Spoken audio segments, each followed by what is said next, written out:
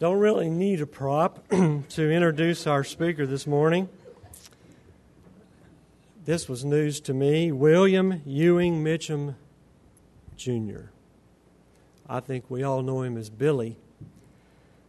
Came to us from Texas City, Texas, where he was a plumber, a licensed plumber, not just a shade tree plumber, I guess. He knows what he's doing because he's done work for me, and I very much appreciated it. Now, there's a lot I can say about Billy, but I've had some special moments with him throughout his time here, and I had him in his first preaching lab.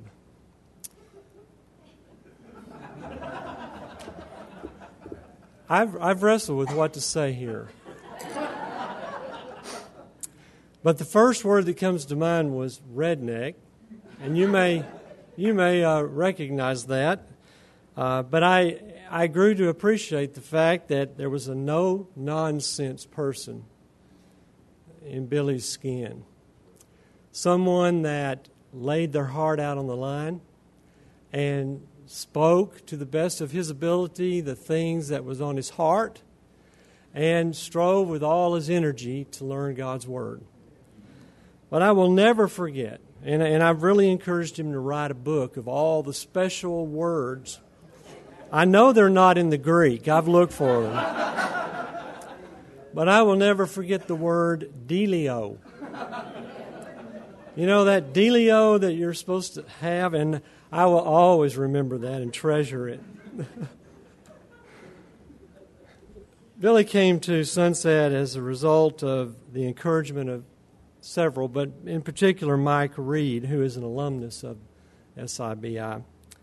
He came here, he says, to gain more knowledge of the Bible so that as a result, he can teach others the Word of God. When he recorded some of the joys and trials that he's had while he's been here, I fully understand, because of his relationships with others, why he wrote down he enjoyed spending time with his classmates. Now, if you haven't been the blessed recipient of Billy's cooking on the grill, you've missed a treat. He does a great job there, and certainly wherever food is present, Jim Blaine, others will be there present as well. And there's going to be a good time. There'll be a lot of visitation, and that certainly speaks well to Billy and his hospitality and his spirit. He and Mary both. He wanted, and he has really enjoyed growing closer to God through the study of the Word. And I can certainly attest to the things that I've seen in Billy's life as he seeks to model Jesus in everything that he does and says. Some of the trials he mentions here was managing the time for schoolwork, and I think everybody can relate to that. And most of all, trying to remember what he studied for the test. There's just something around. You can't put a wrench on all that memory work that you do. If you could, I'm sure he would have done really well at that. In describing himself in terms of the qualities that God has developed in him up to this point in time, he says, I have a better understanding of the Bible and a whole lot more knowledge than I had when I came to SIBI. I've grown in many different areas of my life, and that's also been wonderful watching him as he's experienced different aspects of campaigns, both domestic and foreign, and to hear that impression that it made upon him. After he finishes here at SIBI, he plans to go into full-time ministry work and to work in particular with young people and families and teaching them how to become solid in the Word and good leaders in God's kingdom. I want to read from Ephesians chapter 5, verse 1 and 2 as we'll invite Billy after this to come and preach. Ephesians 5, 1 and 2. Therefore, be imitators of God as beloved children and walk in love, as Christ loved us, and gave himself up for us, a fragrant offering and sacrifice to God. Billy, come and preach the word.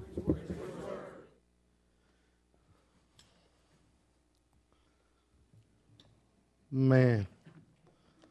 First of all, I would like to thank y'all, the staff, the faculty. You have been a great example to me. And not only that, you have took the time out to share something that's very important to us, and that is the Word of God. I also want to thank Sunset for having this school for us to be able to come and learn and study and understand the way God really wants us to be. I also want to thank supporters out there. Without our supporters, my family and I wouldn't have been able to be here, because my whole life I lived was providing through my trade, which was plumbing, for 20 years. But this morning I want to talk to you about, have you ever thought of what it really is like to walk in the footsteps of Jesus?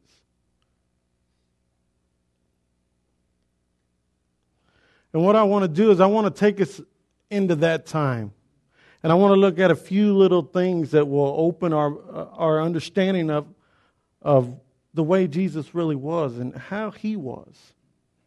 And not only that, an example that he gave for us also to be. Just imagine yourself being with Jesus as he went to the tomb of Lazarus. And Jesus called out and he says, "Lazarus, come out." And then a few minutes later, out came this man who was dead for 4 days. Came out of the tomb alive. Or what about the time when Jesus fed the 5,000 with just a sack lunch consisting of 2 fish and 5 loaves of bread? Or what about the woman who had been bleeding for 12 years? And because of her faith in Jesus, knowing what he can do, just reached out and touched his garment. And she was healed. What faith is that for somebody to have? Just relying on Jesus to be able to do that. The faith was in her. She knew that Jesus could do these things.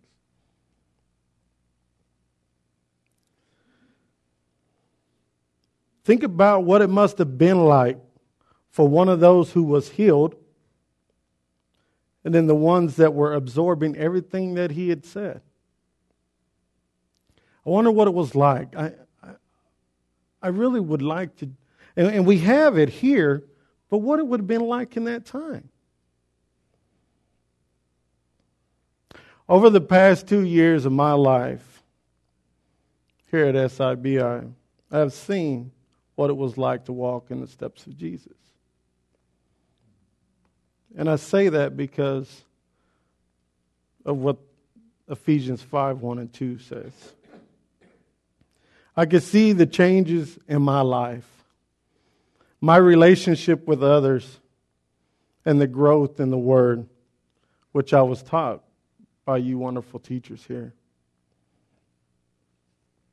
Ephesians 5 and verse 1 and chapter 5 and verse 1 and 2, it says, "Be imitators of God, therefore be imitators of God as beloved children, and walk in love, just as Christ has also loved you, gave himself up for us, an offering and a sacrifice to God as a fragrant aroma." And it's Paul's telling the Ephesians to be imitators. But what he's saying, that therefore, it says, is as you are going throughout this world, be imitators of God. And do it in a way of love like children love. And I have really experienced it a lot here lately with my kids. And I bring that to an understanding because in my job, in my past, I had to work all the time. So my time spent with my kids were very little. Now that I have more time, I could see the love that I needed to show.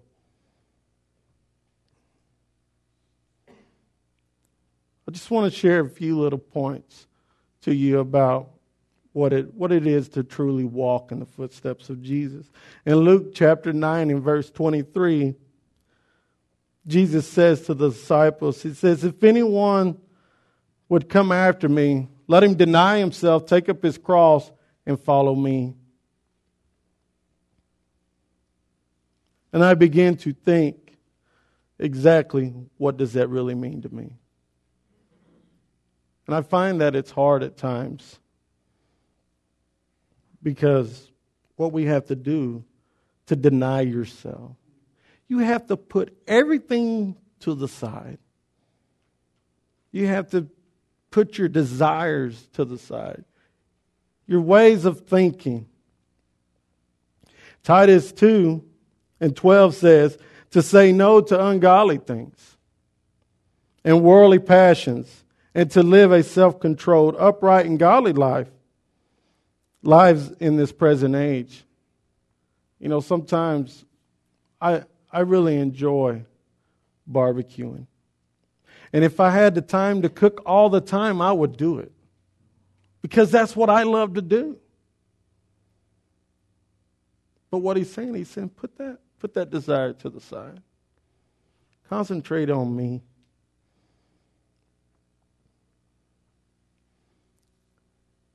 The later part of that, it says to take up his cross daily. Take up your cross daily and follow me. What is it like? And I begin to think, and this is what I think. I think that though times begin to get tough and rough with us, that carrying that cross becomes heavy at times. But what he is saying,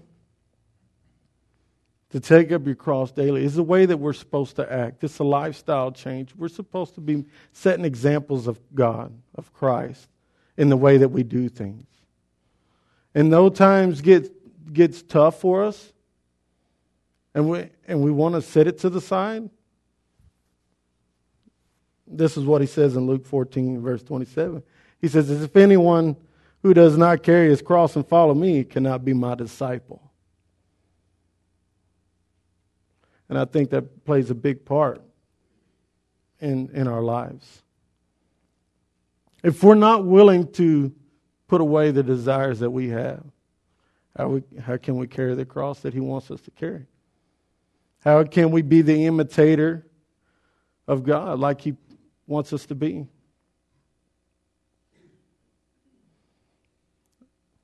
Another part that I want to bring to you, though carrying your cross, you run into trials and tribulations.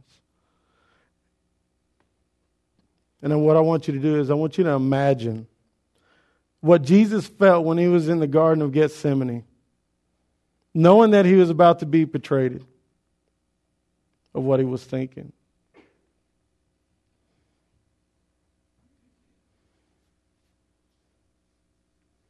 Or what about the 39 lashes that he took across the back? Across his body being beaten for us. What was he going through? Could you imagine what he was going through? What about the nails that was driven in his hands and in through his feet? What it was like. Nor did I ever understand sometimes this is God's love for us. Each drive of the nail in the hands represented a sin that we've had and that we will have. Christ carried the cross all the way up to his death. Not setting it aside, not putting it on the ground, but he gave us an example, gave us an example of how to do these things. I also remember myself going through some trials, some hard times since I've been here. Like Gibby says, some of the trials that I had was trying to balance out things. How to have time for my kids, how to have time for my wife, and also have time for schoolwork. It became pretty hard for me.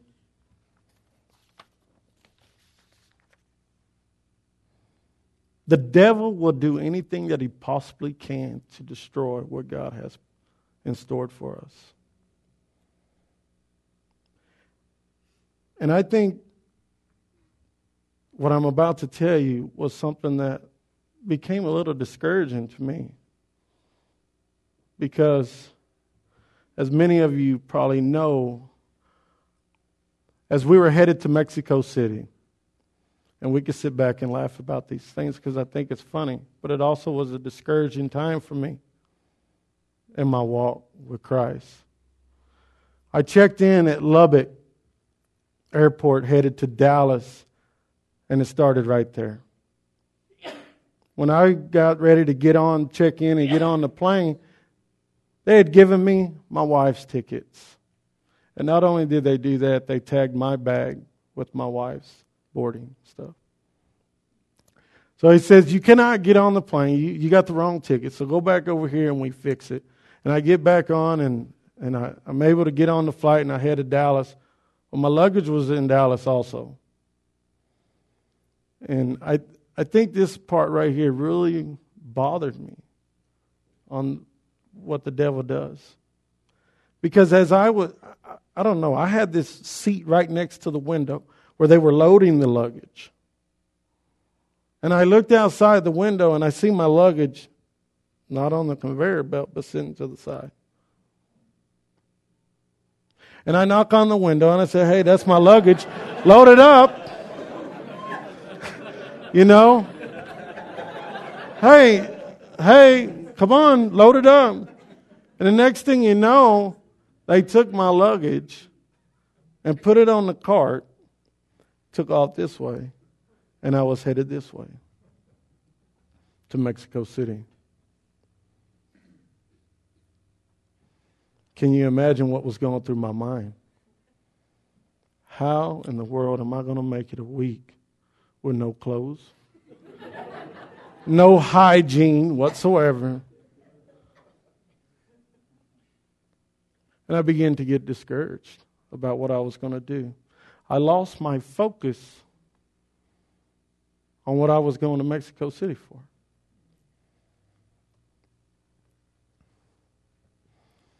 Due to the loving brethren that I've been around with,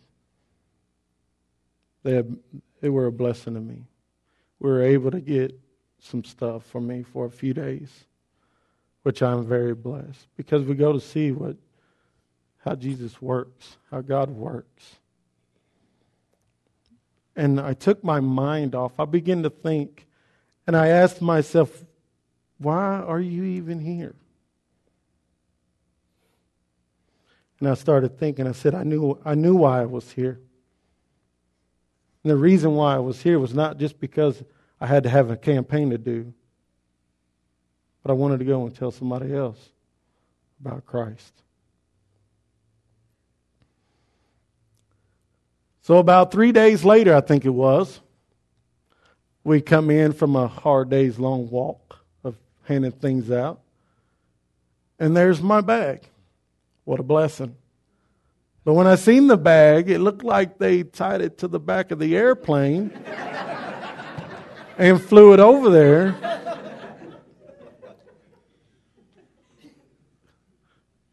But I didn't run out of clothes. And I had my hygiene, so I was excited. Also, while I was there, I was able to teach a couple of classes. I remember one night, I think it was a Thursday night. Thursday night. And we had studied with some people of the church over at the church in Mexico City. I don't know about you, but it was kind of weird trying to teach a class and have an interpreter. But through the message that we delivered and we gave, we ended up adding one. to the house of God, which has been a blessing to me, which really brings out Matthew 18:19 through 20. It says, "Go therefore and make disciples of all nations, baptizing them in the name of the Father and of the Son and of the Holy Spirit, teaching them to observe all things that I have commanded you. And lo, I am with you always, even till the end of age." And I began to see how that scripture worked. See, it doesn't matter where we go after here. It doesn't matter if we go to a foreign nation, foreign country, or even here locally. But he says, go and make disciples of all the nations. We're not limited to where we go. We're not limited to who we talk to. Everywhere, if we're going to follow in the footsteps of Jesus and carry the cross daily, this is what we should be doing all the time. So what, right? You tell me all this good stuff, so what do I do with it? What I want to do is I want to encourage you, no matter when we leave here, but to continue to follow in the footsteps of Jesus. So when you do look back behind you, whose footsteps would you see? Would you see yours amongst the footsteps of Jesus?